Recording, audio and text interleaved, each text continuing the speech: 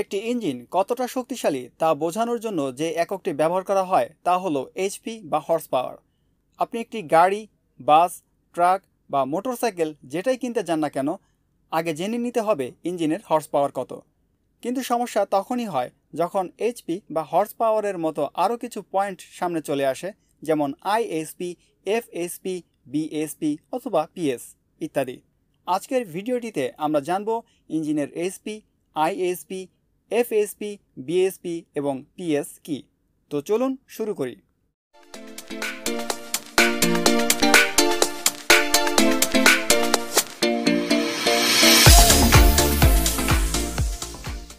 HP বা horse power.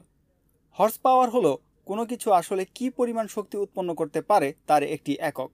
বিস্তারিত জানার জন্য এই চ্যানেলের আরও একটি ভিডিও আছে, হোয়াট ইজ হর্স পাওয়ার বা হর্স পাওয়ার কি, কীভাবে হর্স পাওয়ার নির্ণয় করা হয়, ভিডিওটি দেখে নিতে পারেন।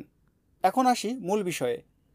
একটি ইঞ্জিন যে কত পরিমাণ শক্তি উৎপন্ন করতে পারে তার সম্পূর্ণটা সে কখনো আউটপুট হিসেবে দিতে পারে না। তার কারণ ইঞ্জিনের অভ্যন্তরীণ মুভিং পার্টস সমূহের ঘর্ষণ এবং ইঞ্জিন নিজে চলার জন্য কিছু পরিমাণ শক্তি ব্যয় করে।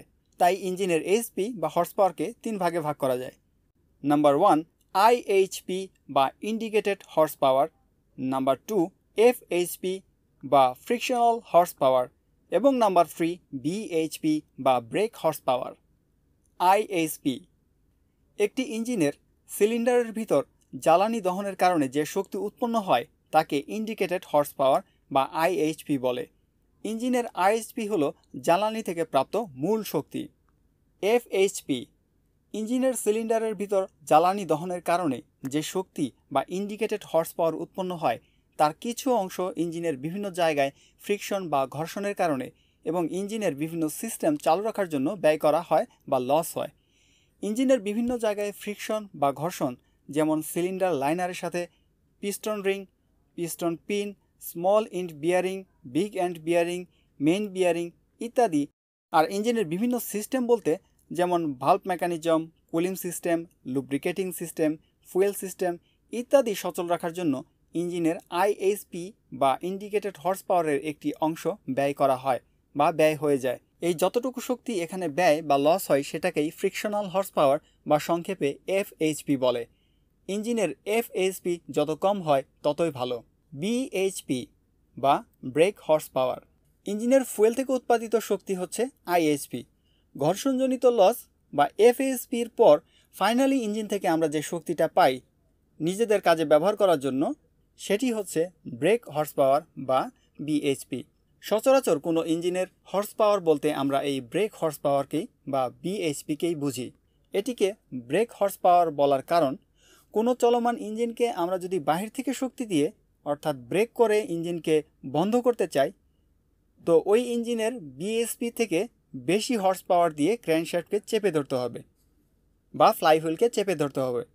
যেমনটি রোপ ব্রেক ডাইনামোমিটারের সাহায্যে ইঞ্জিনের ব্রেক হর্স পাওয়ার নির্ণয় করা হয়। ইঞ্জিনের ব্রেক হর্স পাওয়ার বের করার জন্য আপনাকে RPM এর সাথে টর্ক গুণ করতে হবে এবং তারপর 5-5 দিয়ে ভাগ করে দিতে হবে। PS সচরাচর মোটরসাইকেল ইঞ্জিনের ক্ষেত্রে হর্স পাওয়ারের পরিবর্তে PS লেখা হয়। এই PS হর্স পাওয়ারের কাছাকাছি ভ্যালুর একটি একক। জার্মান ভাষায় PS মানে ফিফার্ডি স্টারকেন। 1 PS is equal to 0.98 HP, মানে 1 PS এর একটি ইঞ্জিন 1 হর্স পাওয়ারের একটি ইঞ্জিনের চেয়ে সামান্য কম শক্তিশালী। ভিডিওটি যদি ভালো লাগে থাকে তবে অবশ্যই একটি লাইক করবেন, কারণ আপনার একটি লাইক আমাদের পরবর্তী ভিডিও তৈরি করার জন্য অনুপ্রেরণা যোগায়। একটি ভিডিও তৈরি করতে অনেক সময় ব্যয় করতে হয় এবং এই সময়ের সাথে সাথে অনেক পরিশ্রমও করতে হয়। তাই ভিডিওটি যদি ভালো লেগে থাকে অবশ্যই লাইক, কমেন্টস এবং শেয়ার করুন। চ্যানেলের অন্যান্য ভিডিও এবং নতুন নতুন আরও ভিডিও দেখার জন্য চ্যানেলটি সাবস্ক্রাইব করুন এবং পাশে থাকা বেল আইকনে প্রেস করুন। আর অবশ্যই কমেন্টস করে জানাবেন বিজ্ঞান বিষয়ক কী ধরনের ভিডিও আপনারা দেখতে চান। পরবর্তী ভিডিও দেখার আমন্ত্রণ জানিয়ে আজকের মতো এখানেই শেষ করছি। ভালো থাকুন, সুস্থ থাকুন।